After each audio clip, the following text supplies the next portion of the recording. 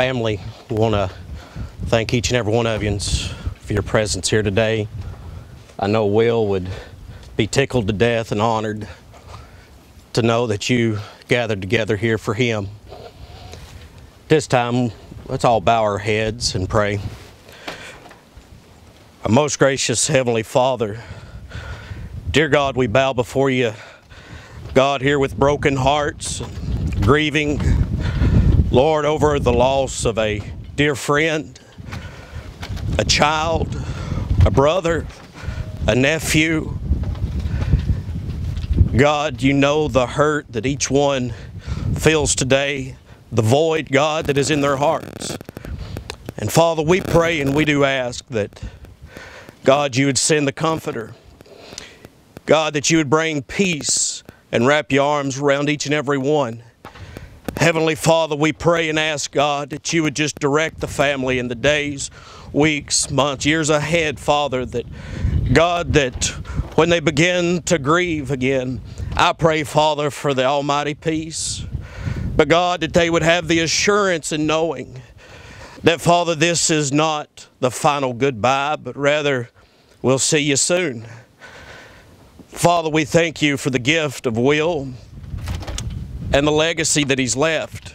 We thank you, Father, for the impact that he's made in each and every life. Father, for you have sent a mighty servant here. But God, we know that his work was done. And Father, we pray that you'd help each one of us, God, take a little Will with us, and that, Father, that we would live our life the same way he did. For it's in Christ's name we pray, and we ask these things. Amen.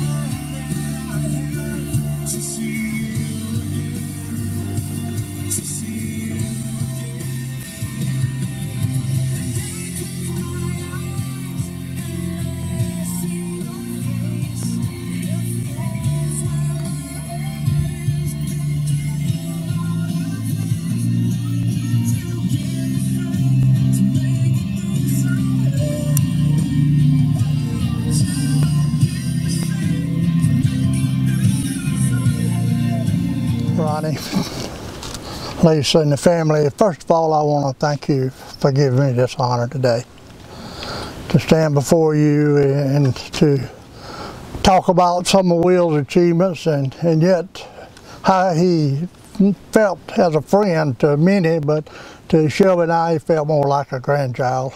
And I'm thankful and honored to stand before you today to participate in this ceremony.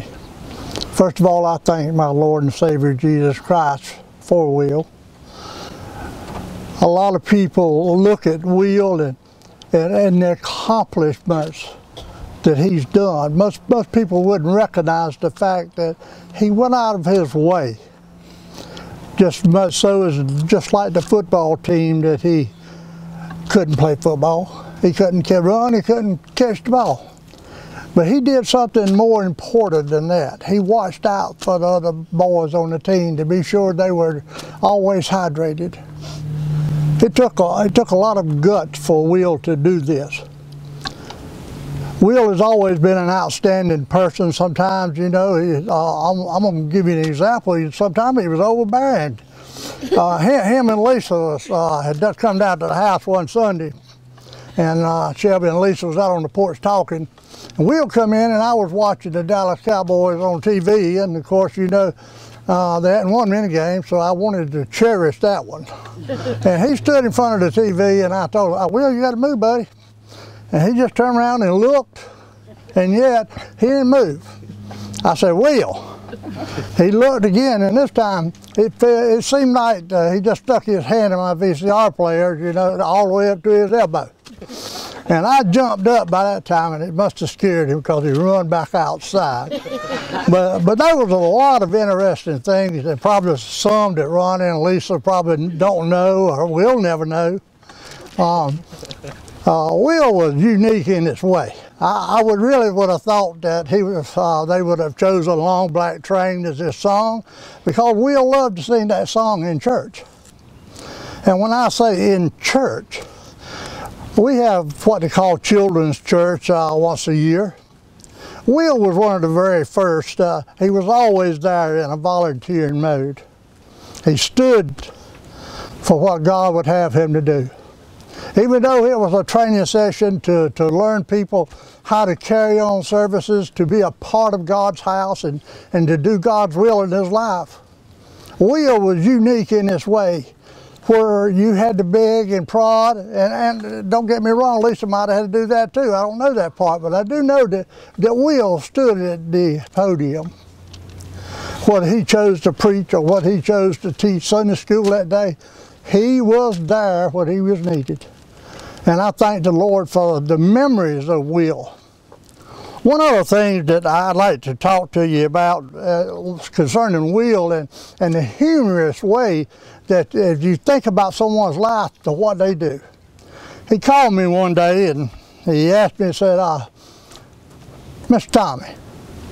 I said, what is it, Will? He said, I'm stuck, bogged up over here on Scotts Road. And I said, okay. I said, Will, I can't help you with that. I said, my truck won't go over there. That's four-wheel drive. But anyway, I said, I'll see what I could do. So I called my friend Richard, and he come out of the house, got a chain and got me, and we rode up. Sure enough, he was bogged down all the way to the axle, you know, in a mud hole in the middle of the road. But what was so funny about it, I couldn't understand nothing he was saying. I said, what's wrong with you, Bo? And by that time he turned around, and I don't know how much snuff he had in his mouth. But I guarantee you that if he would have spit it out, it would have turned Lake Robinson brown. And he was just that, he got rid of that. And of course Richard pulled him out of the bog, and by that time his buddy, and I do not remember who he was, he came back on the four-wheeler, and both of them took off.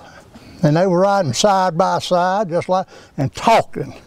Richard said, what you reckon they're talking about, Tommy? I said, I don't know.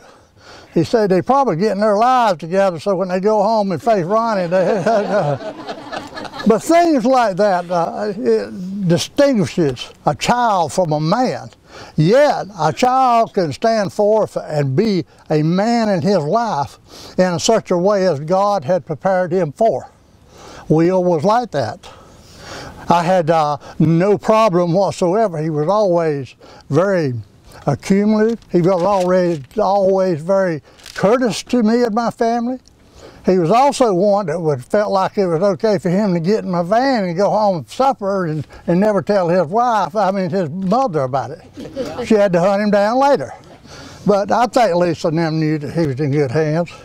I loved Will. I felt like that he was a grandson, and yet I could remember the humorous things that involved in his life. One thing else that is, I like to just to remember Will, of course, as I told you about the football and how he manned up considering that. But I wanted to read to you today a couple of verses from Matthew concerning children. You ask yourself, did Jesus love children? What was his attitude towards these children? And yet we find that when we study Matthew chapter 18 and 19, that Jesus had a lot to say about children. And as we look at this in chapter 18, verse 2 to 6, some of the things that caught my attention was, well, in the Bible, God tells us that children are a blessing and a gift. Now, that didn't come from Matthew, that comes from Psalms. But yet, in Matthew's, he says their spirits are filled with innocence, joy, and laughter. A happy child But when you have a happy child that you could laugh and you could hug and you can share your life with, nothing can replace that. Money, material objects, nothing. It is that joy in your life that you share with your children. Also, Jesus actually tells us to be like children and come to Him full of faith and trust. And Matthew chapter 18 and verse 10, and it tells us to see that you do not despise one of these little ones. If you're a scripture reader, if you read the Bible and you understand what God would have in store for someone who calls one of these little ones to sin, it's not a pretty sight. I'm thankful today for Will. I'm thankful for this family. And yet, as I know that God has a higher purpose for Will Threadgill. And it won't be until we all reach the throne of grace before we find out what that is. But today, I want to again thank this family. I love y'all. I want you to know, Ronnie, Lisa, the family, I am here. Me and my wife is here for your needs. Thank you again. Would y'all pray for me and pray for Will and the family as we close our eyes in prayer for this family itself. Gracious Father, I do thank you for this day. I thank you, Lord, for the peace that only you can send to this family. I pray, Lord, in a humble way that you would just bless and be with them in a very special way. That their lives would forever be changed because of their loved one and Will, for what he stood for. And I pray, Lord, that as we remember him in our thoughts, that we know that he will never be separated from us. That he will always be with us as our parents were, as our grandparents were. He will be absorbed into our thoughts and remember the good things and also the not so good things that he done. But yet, what is tribulation? It builds character. Thank you again for this opportunity. Thank you for this family. Thank you for everything that you've done for this family, and thank the friends for their outpouring of love for Lisa and Ronnie and Miss Helen or Doggone. Thank you so much for everything. Amen. What do you say? What do you say to a mama and a daddy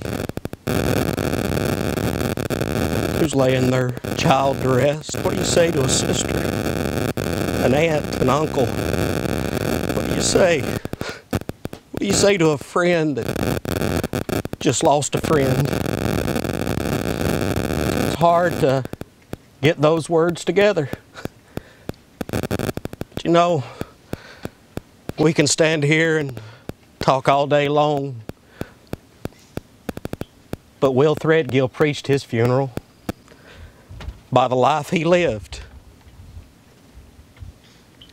I look around and I see so many faces of people that this young man has touched. Lisa and Ronnie, that has something to do with you today. You've raised a great young'un. God blessed you both with a great gift. And that great gift, I hope and pray that you cherished. I heard a preacher say Sunday that children are like arrows and the parents are a bow. And they're shot out. And it's all dependent upon the aim of the parent in the direction that child will go. And there's no doubt in my mind that Will Threadgill was shot straight. The life he lived left an example and a legacy for each and every one here today to live by, to follow. But I'd like to read to you some of the things that I wrote down. Will, one shot, one kill, Threadgill. Born September 19th, 2002, entered heaven's gates on Friday, May 8th. 2020. Will left this world with a smile on his face. You know, I didn't know that until he told me yesterday that in that final moment he just had the biggest smile. You know what that tells me? It tells me that in that last breath he saw Jesus Christ. He saw all that he had heard about in his life. All that Christ said, I've gone to prepare a place. Will saw something that we've not seen yet. As I stand here today, I have no doubt that that's where he's at. And I know that he's seen his precious Savior. In 2 Corinthians chapter number 5, verses 6 through 10, says, therefore we are always confident, knowing that while we are at home in the body, we are absent from the Lord.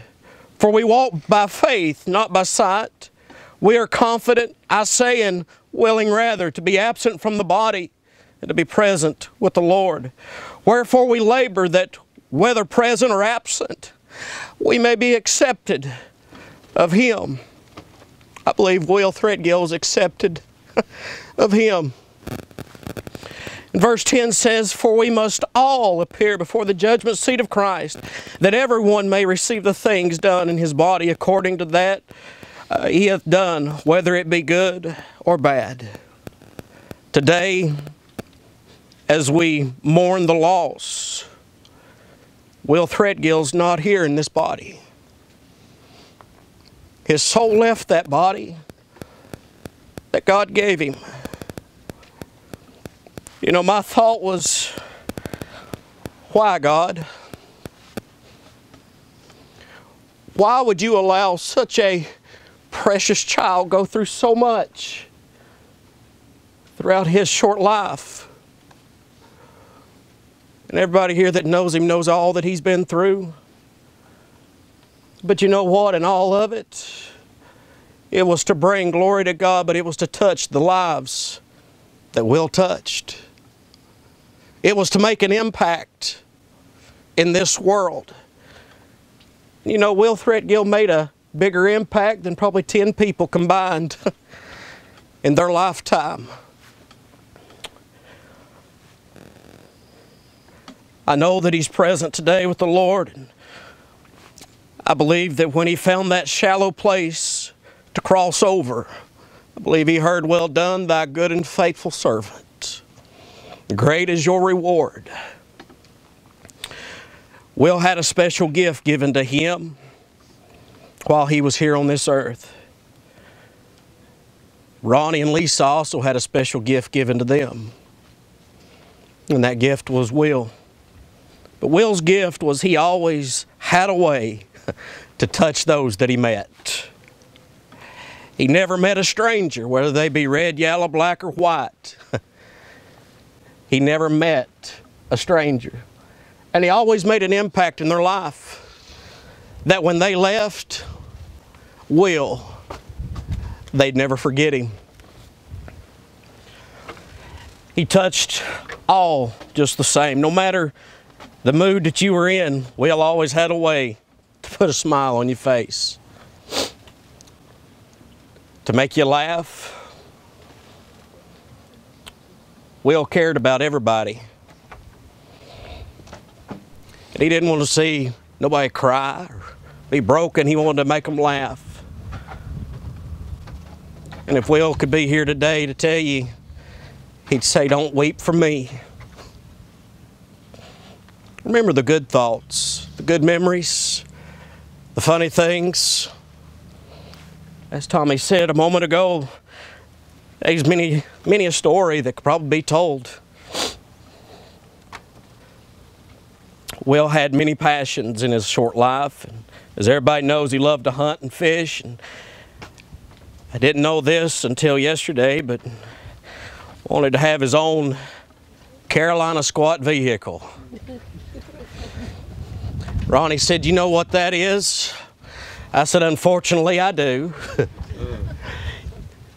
But that was one of his goals. And he had already had the plans to make it.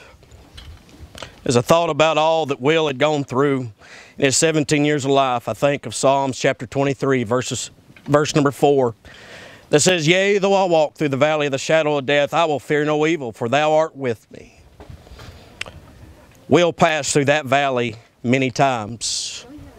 Many times where we thought that maybe he wouldn't come out of it. He came through that valley, but he came out successful. Will never feared, never complained.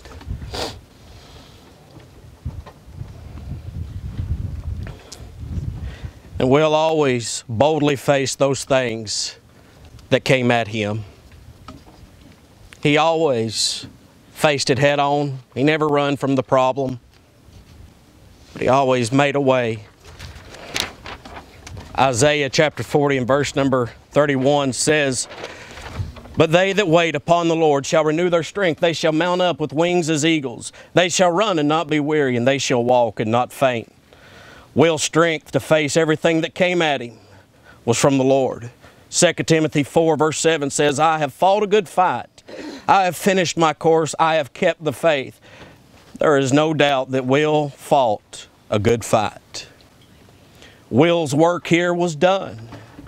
The lives that he touched and that he was supposed to touch was accomplished. That seed was planted. His legacy and his example now lies before us today. And if we will all act a little more like Will, this world will be a lot better place. In Ecclesiastes chapter 3, verses 1 and 2 says, "To everything there is a season, a time to every purpose under the heaven, a time to be born and a time to die." Verse 4 says, "And a time to weep and a time to laugh, a time to mourn and a time to dance." Will's time was up. Today we know that there is a great void that is left behind. There's a void that nothing will ever be able to fill. But the great Comforter can give strength to make it through those hard days. He can give you what you need to make it till tomorrow. That void hurts. That void brings mourning and it brings weeping. But there will be times of joy. There'll be times of laughter.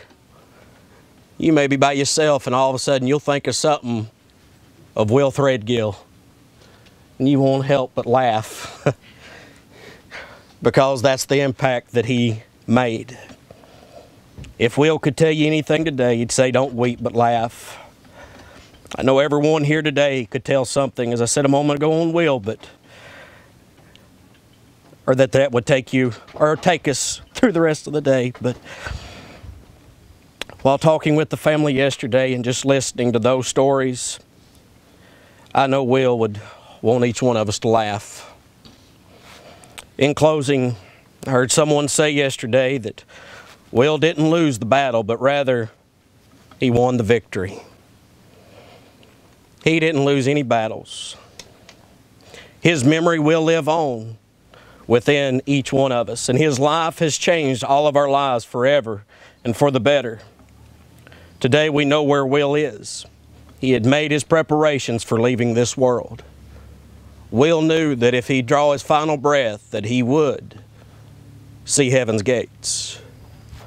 But I want to ask you this as we close with this thought. Are you ready? Are you ready? Because in that final moment, when that final breath enters your body, you'll either see heaven's gates or you'll lift your eyes in a devil's hell. Have you asked Christ today into your heart? To the family, we love you. Ronnie, Lisa, Helen. My mind just went blank. Haley, I'm sorry. You all have been great friends of mine and my family. A great blessing. And I thank you. And I thank you for this opportunity. Most of all, I thank God for the gift of Will Threadgill. Let's bow our heads and pray. Father, God, once again we come to you. We come thanking you, Lord, for the life of Will, the lives that he's touched, the seeds that he's planted. God, he gave us something to live by, something that we can all carry away from here to face whatever come what may, that with you we can accomplish it. That we could take away to have a good attitude, to be bold, to be strong. Father, we pray for the family today that, God, that you'd wrap your loving arms around them. That, Father, you'd give them the peace, Lord, that they need. And God, I pray for each and every one that's here today, Lord, that we would search our heart. That you would search us, God. And Father, that if they haven't made that preparation, if they haven't accepted your Son, I pray today, God, that they would make that choice and that decision. The same as Will done in his life. For it's in Christ's blessed and holy name we pray. Amen. Amen. I am so humbled and honored to be here. And I know Will as a strong-willed, funny, vibrant, full of energy, never ever complained young man. And I had, like God puts people in our ways for a purpose. And I happened to homebound Will from 7th grade. And I started like every other homebound, but when he used to come to my classroom, and he loves candy, so I always give candy after school and it will be there. He said, "Can I have a dum-dum for a dum-dum?" And I will say, "Here, you can take 2 or 3 depending upon how dum-dum you are." So he used to take the candies and work. And in 8th grade, he happened to be in my math class, and I am his math teacher too. And he used to sit right there in front of the class, and it's a last period. So every day the first day he knows me, he thinks that I'm his sister or a friend. So I have to remind him often, "I'm your teacher." So he used to come to the class 10 minutes late, and I said, "Will, where did you go? You walk like a duck to go to restroom and come back." And the next day, he came there and asked me, "Miss John, can I go for a duck walk?" I laughed and I said, "Of course, yes." And I didn't know anything about Will until I became so close with the family. And I wanted to show my support to Miss Lisa one day. So I said, "I wanted to come and ride with you to his hospital visits that you go to MUSC." And they gave me an opportunity, and I asked my principal, and he said, "You can take a personal day and nobody will question you." So I took a personal day, and then I rode with them. And from the morning, we have to go with a cardiologist, oncologist, all the specialists you could name off. The whole morning, it was like, and he was in a wheelchair, and he thinks that I don't know driving. Of course I don't.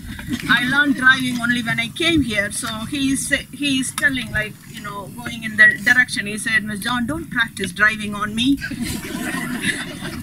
We used to go there, and whenever we visited every place, and that's the day that the doctors has to break the news that his cancer should have probably went to his legs. So I was with Miss Lisa, and we were there, and she was by herself, and it was so hard. But he made that scene very funny, and he said, "What type of cast I get?" Like quickly he turned around and changed the room atmosphere completely. "What type of cast I can get from now on?" That's what it is, what was in his mind. And he loves Baconator. And I said, "Boy, it cannot even fit into your mouth." and it is so big. And he used to stay with his grandmother, and I used to go to his house. His house is like a zoo, and full of animals, cats, dogs, and I'm so scared of them. So I won't get out of the car, and I sit in the car and I will make phone call. He will never take the phone. He knows that my car is right there. And then I will be like, when I turn around, he'll say, okay, the dogs are in and all of that is in. So then I go there and sit there with him. And then suddenly there will be a cat coming there, and I will be screaming. And he will say, I still can remember that. And he'll say, Miss John, you need to have a dog. And if I get a dog, he will rejoice in heaven, I know for sure. And I went to the hospital, and I had a chance or an opportunity that family gave it. And Miss Lisa said to the doctors, I always hear I know that he has a new heart. He has 2 birthdays. So I always had heard his heartbeat, and this is his teacher. She has come all the way from Chesterfield. Can she listen to his heart? So I had the honor of getting into that room, and they were able to, I was able to hear his heartbeat and look at his electrocardiogram. And I learned a lot of things from him. And he was in the wreck. When he was in the hospital, and somebody was talking about it, and I went there, and he was there, and he told me, somebody was telling about the driver, Josh, and he said, don't complain about my friend. I'm okay, and I will be okay, and I'm going to come out. And that was a slap on everyone's face right there. And never complain. And he has got the entire fruits of the Holy Spirit with him. And when he and his mother sang in the church, I think, and I was listening, and I said, Will, you have a voice of a nightingale, you can sing. And if I sing, donkeys will come. And you can sing better than me. And I want to hear you sing. And when he used to sit there with me doing work, he will say, Miss John, I want to see donkeys. Can you sing? He used to tell me. And also there are so many circumstances I can relate with him. He made life so sarcastic, jovial, funny. And at 17, I learned a lot from him. And on the last day, I think in the end of January or February, he came there to do some chemistry work. I love chemistry, so I took that one and I got all the answers ready. And then he came there to take that chemistry in February or end of January. And he was so slim, he lost a lot of weight. And I was telling him, Will, what is the secret of your slim? You need to give it to me, I need to do that. And he said, Miss John, you don't want to do that. And then he was taking that chemistry, and there were 1 or 2 times it was different answers. So I was like, Will, this one is wrong. And he will say, Miss John, did you forget that you're a teacher? And there are so many occasions that with him I had. And last time I saw him was on last Tuesday. The family was called in to his hospital, and I spoke to Haley, and they had a chance to see him, and his eyes were opened. And I was actually wrestling with God, and God put him in my life for a purpose, and I learned a lot of things from him. All the long-suffering, kindness, meekness, patience, and never complain. And we as an adult, we complain about so many things in our life. When we are good, or money, or power, for authority, we fight for so many things. But please, if you can take one thing from this young man's life, it's like never complain about things. Never ever complain. We are also complacent and blessed with good health, but still he created an impact on this small community. I came here in 2005.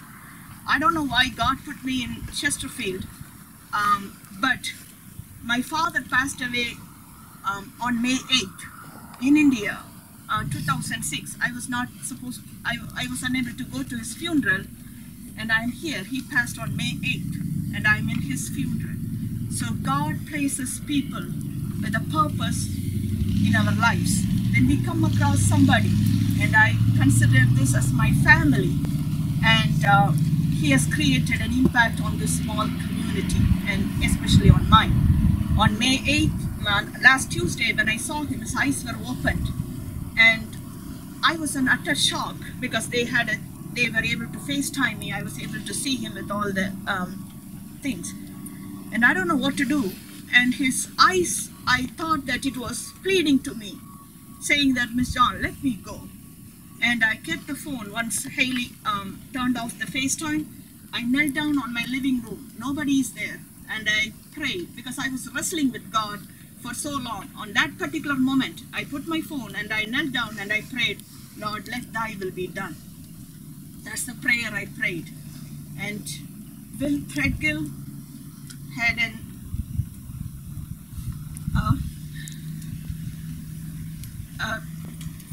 everlasting impression on me, impact on me. I'm not patient like him. I learned how to be patient.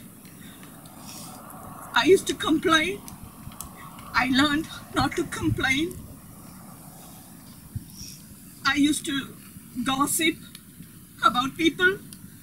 But when he said, it's going to be fine, with all his difficulties, he said, I'll be fine. Don't talk about my friend.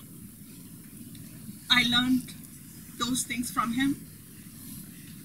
I'm trying to learn how to love animals. I will get there one day and get a dog, and he will laugh. And God put him in my life for a purpose. And I thank his life, a life well lived, created an impact on these people, on so many lives. And he passed on the same day as my father. I was not in his funeral, but I consider and I take this as honor. And today when I was praying, I told her, I'm compelled to speak. 2 minutes, give me 2 minutes. And I'm honored to speak, and thank you so much. Thank you. And I take God as a family that I was in, but thank you so much for giving me a chance, that he touched my life for sure, and I will live up to his expectation. And I thank God that God has placed it. And thank you so much. In closing today, I believe that you would agree that every life is a gift. And every life that God creates has a plan and a purpose and a path for that life. Will Threadgill found that. And his life in 17 years touched what a lot of people can't in 70 or 80 years. Will was one of a kind. In all my years of being in the funeral service, I've never been interviewed by a newspaper until today. They said, we've never heard of a drive-through visitation. I said, you've never planned a celebration of life for a Will Threadgill. You've never had one-shot Will's 600-pound elk mounted to the back of your banister at the funeral home. Nor have you had 2 camouflage tents over the cemetery. One thing I want to share, how Will's touched my life, and it's just echoing everything that you've shared. I heard an old preacher say years ago that when storms and trials and valleys come in our life, and every person around here understands that statement, no matter where we are in life, they come. So it has the meaning one of 2 things. It'll either make you a better person or a bitter person. Just as you shared, I'm guilty of feeling sorry for myself. Will Threadgill, not only did it make him a better person, but it made everyone else around him a better person. And that's nothing but evidence of the love of God in his life. I had the opportunity to be with him at Awanas out at Westfield Creek. There was never a dull moment. And I have to throw him under the bus one time and say if there was a few girls around, it was even worse. That was just Will. I'm thankful today that God allowed my past to cross with him. And family, thank you for allowing us to be a part of this. I know the family and the obituary, and in every way they have thanked so many people.